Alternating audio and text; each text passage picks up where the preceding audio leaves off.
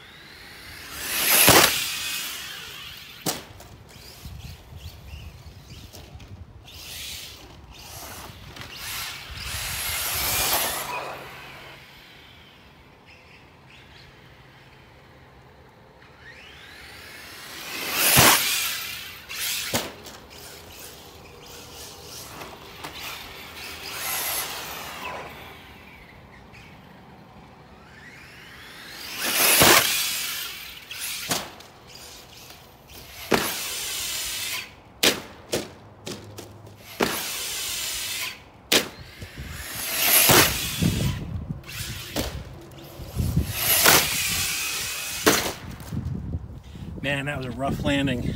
It caught the top right of that post and caved in the whole top of the truck. Busted off the rear body mounts, but it looks like it's just the battery got unplugged. I do believe that's it.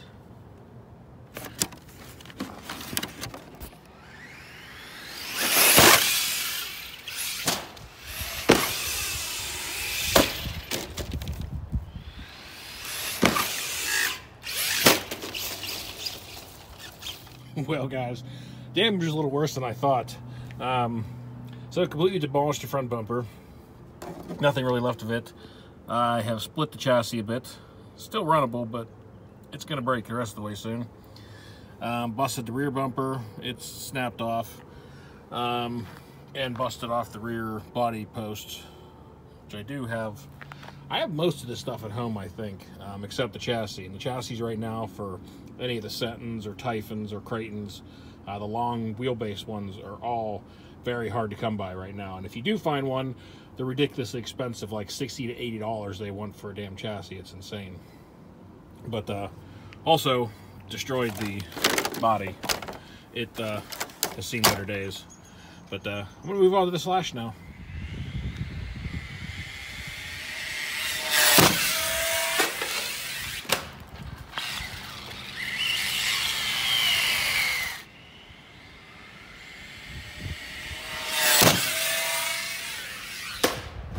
Oh, jeez. That didn't sound good. Oh, that doesn't sound good at all. Oh, boy. Well, the Slash was short-lived, guys. I bent the drive shaft. I'm sure you can see that it goes over and catches on the receiver box. It's tweaked so bad. But nothing else seems broke. Did pop that little tab out of there, but all the A-rims look good. The frame looks good, chassis and everything. So I think that is it. And I have another center drive shaft. I do believe I have one for the Rustler. As long as it's the same length, I have another one of these at home, so I'm going to get this back running. Well, I guess that is it for the day with the Senton and the Slash. I've killed both of them. I think I'm going to make a separate video here with the Everest in it.